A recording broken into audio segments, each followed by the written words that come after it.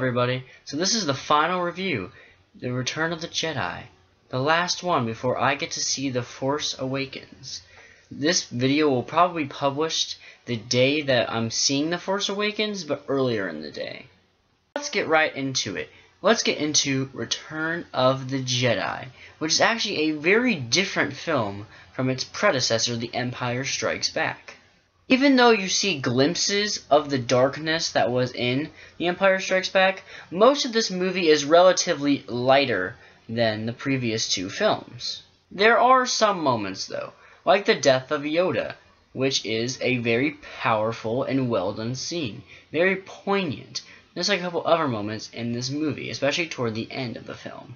However, the film starts off on Tatooine in Jabba's palace. Han Solo is here, stuck in carbonite, and then an elaborate plan is set up to rescue him. One of the first things you get from this film is it's not the same Luke in the previous two films. This is a more battle-tested Luke, a more wise Luke, closer to a full-on Jedi than more of a guy with some force powers who has a lot of potential.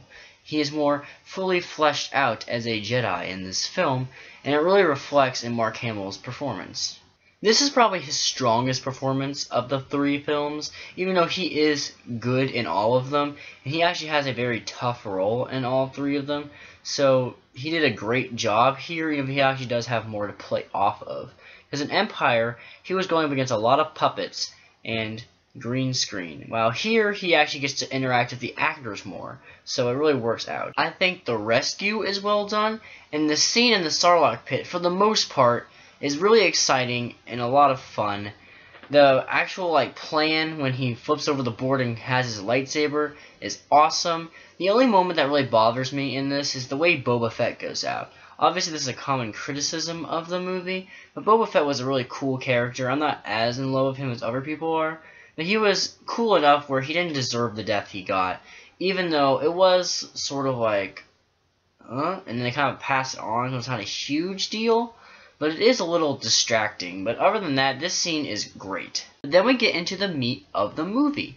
The Rebel Alliance's plan to take down the Empire once and for all. The Empire has created another Death Star, but it is not fully operational yet, and the Rebel Alliance sees this as the time to attack. And they have to go down to the planet of Endor to take out this generator so they can get into the Death Star and destroy it. And we get some great suspense as they go down onto this planet. We don't really know if the code is going to clear, and Darth Vader is feeling out Luke. Is Luke going to be there? Is Luke on this ship? And Luke knows he's endangered the mission by coming. And this is a really well done scene. And Vader lets them go through so then they can plan a trap for them. One section of this plotline that is held up very well is the speeder bike chase. That is still intense as hell and very well shot, well edited. You really feel the tension here, and the way it ends is just exciting. It's a really great and wonderful scene, and probably one of the best action scenes in the entire original trilogy, which is saying a lot. But at this point you have to talk about the Ewoks, and yeah, they're not great. For me, they're not a deal breaker, but they really do take away from the drama of some of these scenes, especially in the middle of the film, when they go to the Ewok village and nothing is happening. These scenes are really not essential to the film and really could have at least been shortened, if not cut out entirely. The Ewoks really don't even need to be in this film. It's a little implausible. When they're taking out stormtroopers by kind of hitting them with a rock, it doesn't really feel real, and like I said, it contributes to the more lighthearted tone of this film that contrasts with the Luke scene, or the Luke plotline, with Darth Vader, which is incredibly serious and emotional and well done. The battle on Endor is in general a decent, well-shot scene, even though some of the way the Ewoks are fighting is a little bit ridiculous, like I mentioned before. But there were some really great moments in this, like Leia and Han's back and forth, like I love you, I know, but reversed. That was great. Some of the R2 and C-3PO stuff is fun. But overall, the scene just doesn't feel as natural as some of the other scenes. It feels a tiny bit forced, but it doesn't really take away too much from the film. I think it's still pretty much enjoyable, because we have this other amazing section with Darth Vader, Palpatine, and Luke.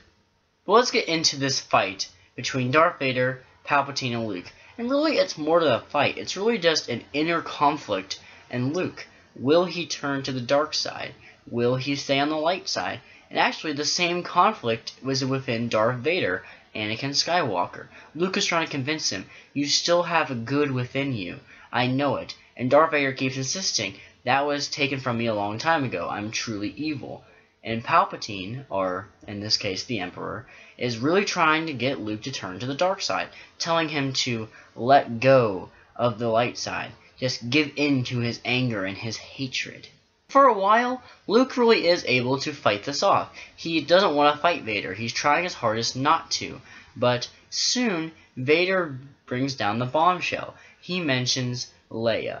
Because earlier in the film, we figured out that Leia is Luke's sister and that she still has the Force within her. It's just not as prevalent as it is in Luke. So Vader realizes this and tries to prey upon that. And this is when Luke snaps and he goes right at Vader, using his aggression. And unlike the prequels, there's no finesse here. This is pure rage, which is supposedly what Anakin had in Episode 3, but is still dancing around like a ballerina while he fights. Here, Luke is just pissed off and going at it, and soon cuts Vader's hands off. And he realizes that this is the same thing Vader had done to him not too long ago, and Luke is able to snap out of it and realizes that he is going down the path he swore to not go down, and is able to resist and not kill Vader. And then the Emperor uses Force Lightning and starts electrifying Luke, and Darth Vader has to make a decision. Is he going to save Luke or stick with the dark side? And as he now famously has, he fulfills the prophecy, or whatever bullshit the prequel set up, and defeats the Emperor. He picks him up and throws him down some shaft thing where blue fog comes up. I don't really get that, but you know, whatever. The worst part about this scene is that in general it's incredibly dramatic, very well shot, but then Lucas had to go back and tamper with it and add this no to Vader's dialogue, which is bullshit, because in the original, he didn't say anything. He just did it. It was wordless, but you understood his thought process all the way through. But I don't think it's really that bad. I haven't really talked about the altercations because I really don't want to. They're depressing to talk about. The only time it didn't really cause anything horrific was Empire. But this whole section is incredibly well done, and really the saving grace of the film. Because the space stuff is good, it's fine, it's just kind of like the C plot.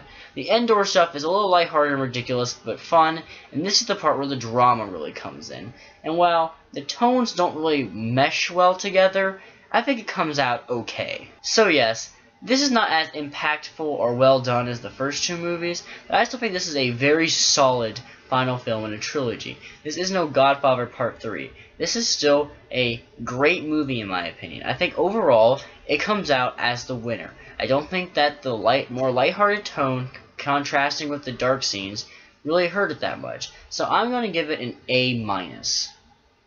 Of course, I want to hear from you all. What do you think of Return of the Jedi? Comment below, and so you can subscribe down there, because guess what?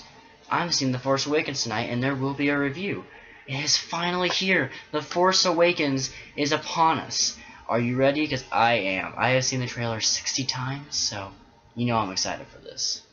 See you all later with that Force Awakens review.